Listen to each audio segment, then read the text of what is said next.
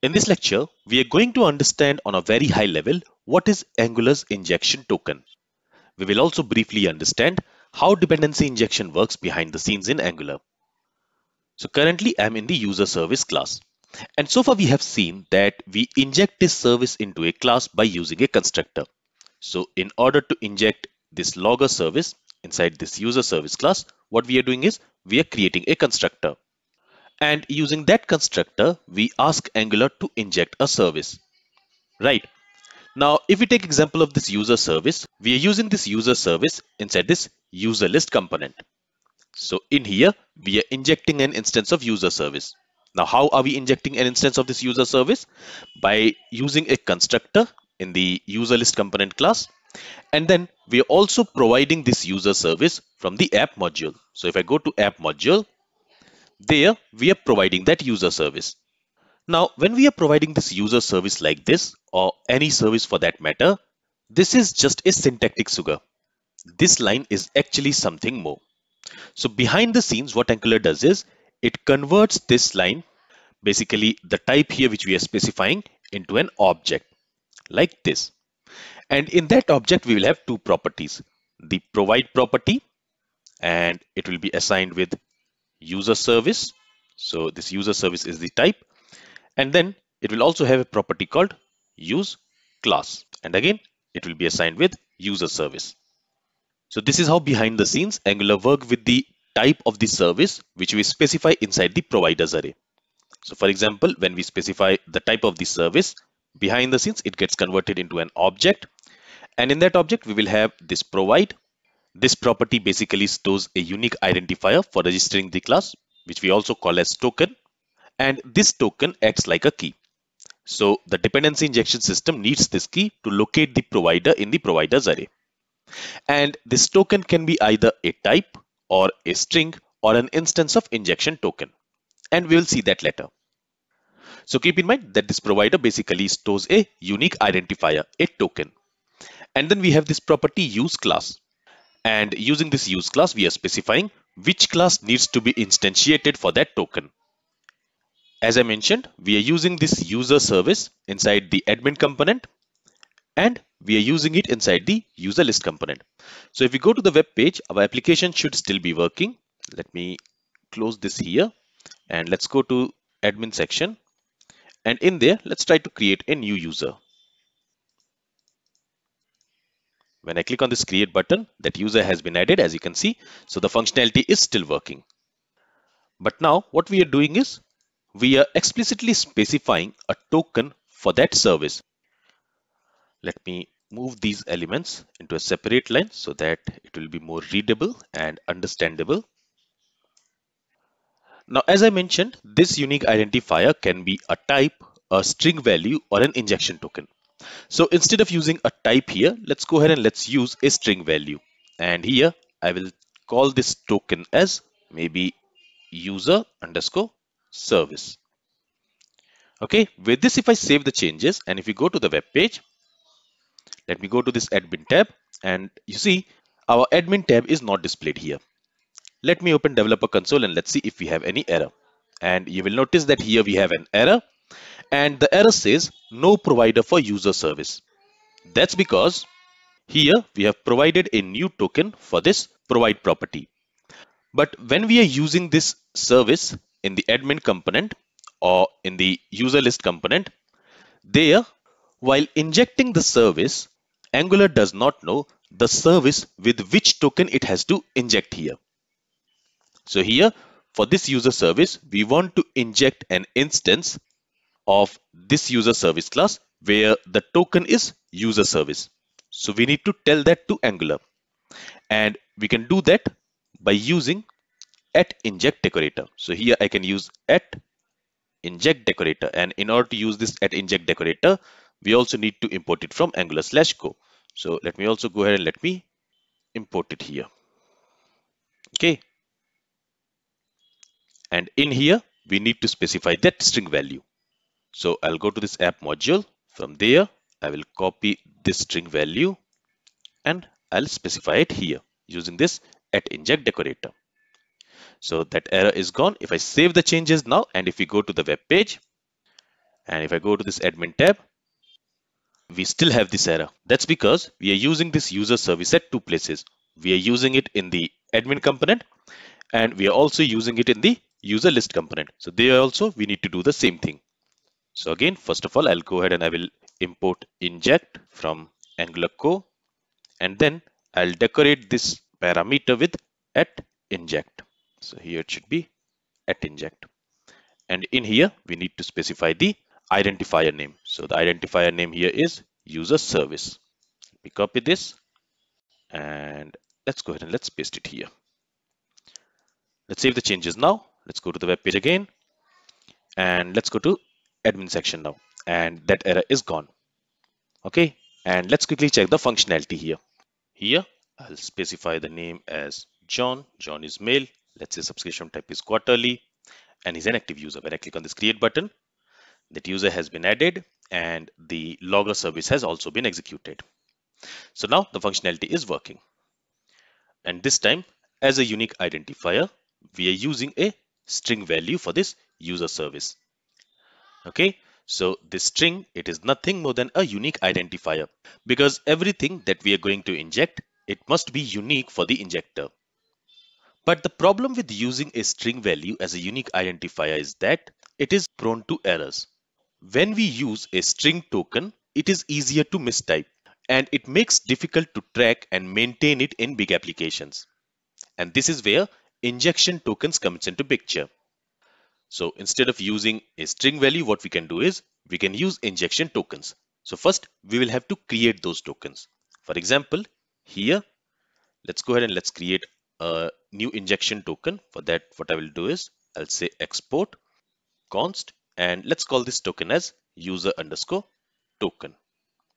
Now, in order to create the token, we use new keyword and we instantiate injection token class. Okay. And to use this injection token, let's go ahead and let's import it from Angular/Go. Okay. And in here, we also need to specify the type. So here, the type is going to be user service. And in here, we need to pass a string value. That string value can be used to describe what this token is going to do. So here, I'll simply say user underscore service. But this string can be anything. Okay, it does not matter. And in this way, we are creating a unique user token for this user service class. And now we can go ahead and we can use this user token instead of that string value. So in here, we can use that user token. And we also need to change it in the admin component where we are using this at inject decorator. So now there we are not using any string value. Instead, we are using an injection token. So we need to specify that injection token here. And same thing we also need to do here. And here it says cannot find name user token. That's because we have defined this user token in the app module, right? We are defining this user token here. And since we are exporting it from here, we can go ahead and we can import it in this file. So here we can write import statement and we want to import injection token from. So we need to move one folder up and then we have this app module file. So from here, we need to import this user token. Let's write the same input statement in this user list component as well. Okay, here we need to move one more folder up. So I'll use dot dot slash one more time. Now let's save the changes. Let's go to the web page and all right, let's go to this admin section. We don't have any error. Let's try to create a new user just to check if the functionality is working or not. So the functionality is still working. The user has been added and we also see this log message. A new user with name Mary and status active is added to the user list. So the logger service is also working. So this was a very high level overview of what is injection tokens in Angular and how behind the scenes Angular dependency injection works. Now if we want, we can do the same thing for this subscribe service and also this logger service, but I'm not going to do that. Now before I wrap up this lecture, I also want to cover two more things. The first thing is, if I go to this user service class, on that we are using this at injectable, right? And then what we are doing is we are providing this service in the app module. We are providing it here. In the same way, we have other services. So we have this logger service, and on this logger service also we are using this at injectable, and we are providing this service in the app module. Now instead of doing it like that, what we can also do is if I go to this logger service class, and before that let me close this admin component and user list component. So what we can do is in here to this at injectable decorator, we can pass an object, and here we can specify a property provided in, and to that we can assign root. And this simply means that we want to provide this logger service from the app module. And when we write it like this, in that case, we don't have to provide that service explicitly in the app module. So here I can go ahead and I can remove this service from here.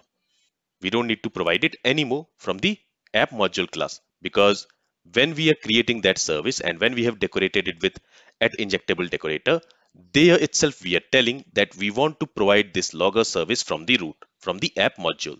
So this line simply means that we want to provide this service from app module. And in that case, we don't have to explicitly do that by specifying this logger service inside this providers array of app module. So if we save the changes, and let's quickly check if the logger functionality is working or not. So I'll go to this admin page, and in here I'll create a new user, maybe Steve, his mail, let's say subscription type is quarterly and he is active. When I click on this create button, you see that user has been added and the log message is also added.